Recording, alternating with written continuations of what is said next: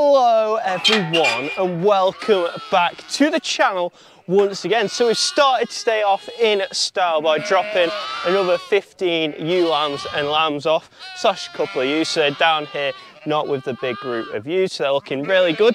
The only thing we've got to do now is make sure they all are with who they should be, because that ewe definitely doesn't have 7 lambs and that ewe definitely doesn't have 6 or 7 lambs. So hope you enjoyed today, guys. If you do, please tap that like button, subscribe to the channel, and once again, I hope you enjoy.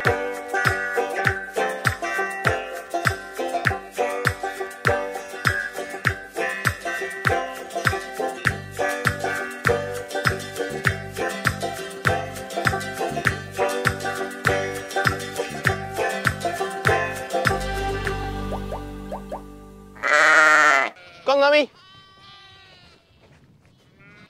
No, not that one.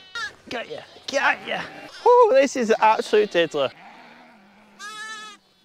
No. Yes. That is the majority done. So I'm going to leave them for an hour and come back. But in the meantime, we are going to go and take the creep feeder down to the other group of big ewes and lambs, because I'm going to just start them on some creep now. They're getting up to about a month old, and also in the next couple of days they're going to get vaccinated and wormed for the first time.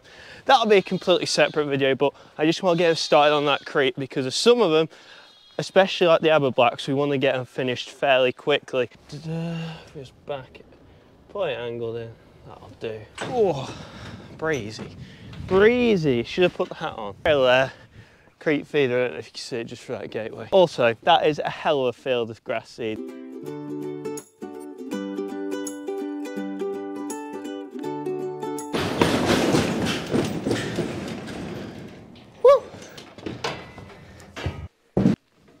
So now I just need some feed to put in it. I'm going to take a couple bags of creep as well as some ewe rolls to feed the ewes at the same time. Slight problem. Ewe rolls fine, lamb creep is in there.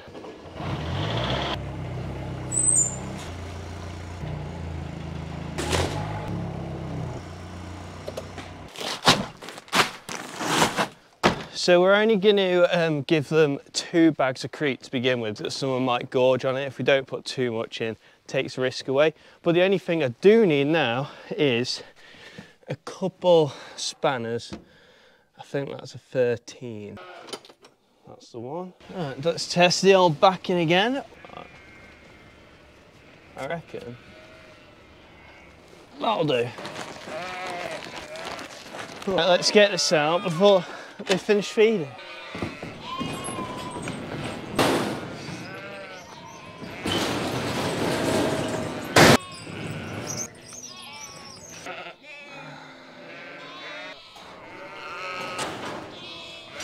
So what we've done there, we just put the front on, we just got to make sure it's the right width. So we want it wide enough to get the lambs in and not wide enough for using. That is why we use it, because if the ewes get in there, they'll just scoff all of it. And we just put the feed in here, so there's plenty of it for all the lambs to go out all day long. So you can see down there, and that is pretty much what creep feeding is. I reckon we're going to go with that. That's probably the narrowest setting I'd want it on. If some of the big lambs can't get in, we'll just widen it up as we go.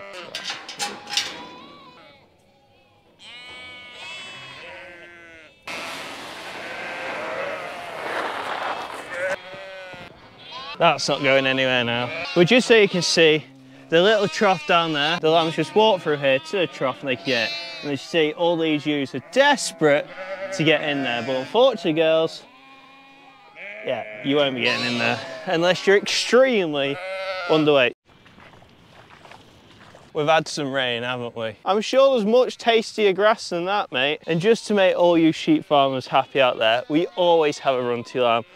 This set of twins are not the most beautiful, are they? Well, it is starting to look a little bit clearer in here. We've got 10 ewes left in pens, including the 2 Board Leicesters. Both those lambs are growing like absolute weeds. Just look how bonny it is. By the way, bonny means pretty. Look how pretty and big and strong that lamb is. Absolute cracking. Then we've got a few of the youngest ewe lambs. These were just a little bit weak to put out, I thought. So that is these 4 there. Then finally, we have 1 ewe with a little bit of mastitis looking sorry for herself. Oh yeah, not forgetting when we put number 11, the one that its mum had to be put down, it's now got a new mum. These are also very young ewe lambs, so kind of up there, down there. But yeah, absolute cracking. Number 11 has got a new mum, so really, really chuffed with that. I've had a phone call. One of the ewe hogs, so ewe lambs from last year, has managed to escape. So Soph's going to come and help me. I'm going to just put that back in the field. Look who has come to join me, guys. How are you? Good, thank you. Down here, where we get into the field, also, by the way, they've grazed this down really well. They're going to get moved this week. They can literally just walk under here because the post has come out of the ground. So like here, you can see their hoof marks there and there. So hopefully, just by, oh, not by doing that, if I pass over that. Right there, yeah. If I push it in there. There we are, and now we're not going to any escaping sheep, hopefully. I give that an 8 out of 10. Oh no! My dismount was more. 6. That's it, I'll take that. So I was planning to get this done yesterday, but it was a Sunday and we had last bit of the afternoon just chilling. So, gonna get all these tups pushed through into the horse paddock. All the ewes and lambs were spot on last night, so all okay. Someone did leave the camera at home. Because what we tend to do is, we'll graze them here for a month, graze them in there for a month for different periods of time, get one of the fields fertilised and get the other one growing, just so they've always got grass ahead of them. The drill. Good lads, good lads.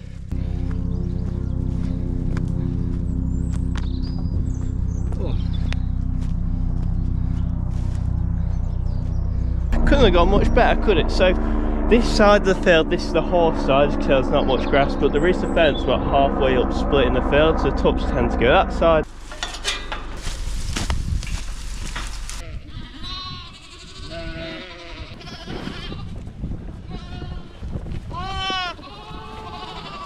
They're looking really well, aren't they, after their first night?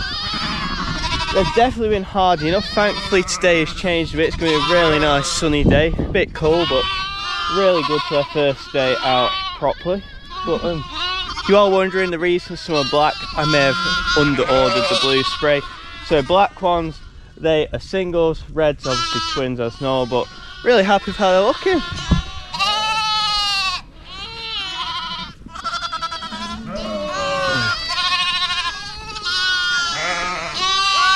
Right, so you probably just seen me open that gate before we check the ewes, but now we've got another quick movement job on. So we've got the tups in the big field at the bottom, and we're waiting for the usual tup field just to come with a little bit of grass. Dad's ferted it, as I keep saying, and the grass is coming through lovely now, so we're just going to get them quickly moved, and that's another little job done for the day. Come on! Come on.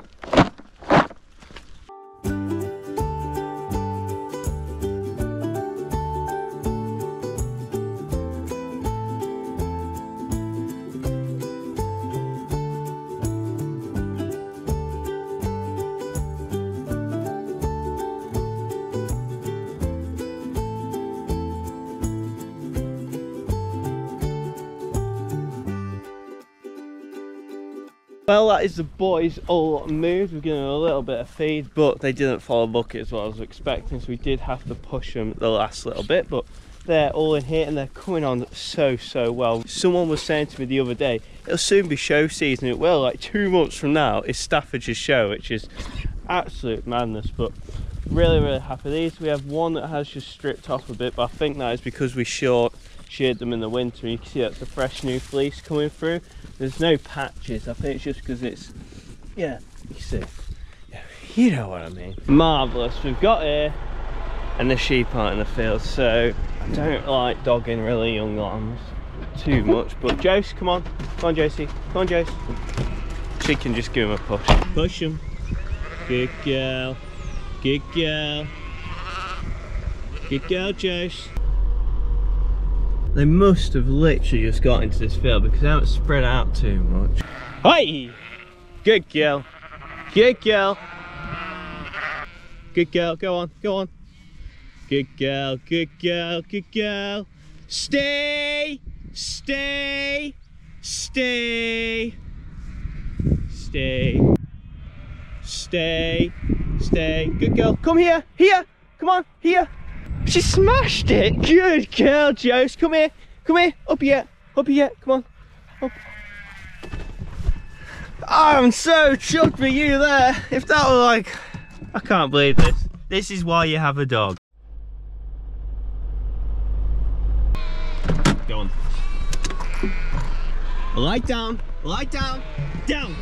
Down. Down.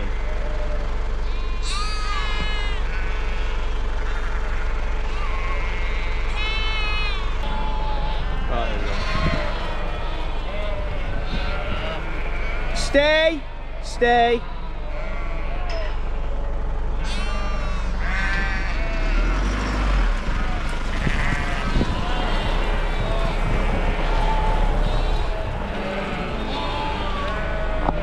Here. Good girl. Good girl. See if they've touched this at all. They don't look too much. We do have a lamb in there at the moment though. Just look down there. Feeding away, that's a good sign.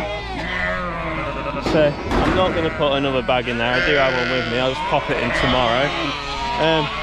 One good thing about that, I thoroughly checked all the ewes and lambs because there wasn't exactly many left in the field, and they're all looking good. They're growing so well.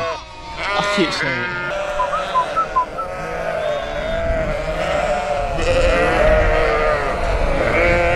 They know.